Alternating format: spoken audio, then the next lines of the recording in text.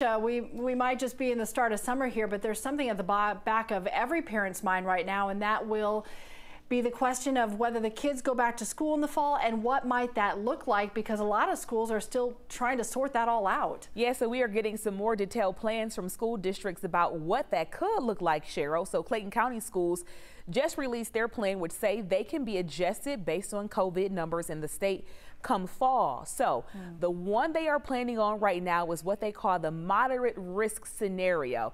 It includes an A day, B day plan. So kids alternate days in the classroom, and Friday is going to be a virtual learning day across the board.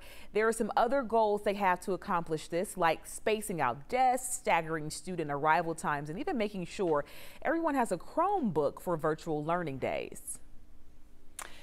You know, Aisha, it's so interesting because school districts in the state are working hard to figure this out, but there's so many unknowns. It's just very hard for them to put specific pieces in place. The governor actually just announced an initiative to help schools get some data on how many students and teachers have reliable internet connection, because a lot of these models include some kind of virtual learning, even if it's only part-time. And I remember talking to the superintendent of Clayton County, who said that they were getting some information that, you know, about half of their kids could only connect on a regular basis, and they had to figure out a better way to make sure that all kids, no matter their zip code, have the same access to learn.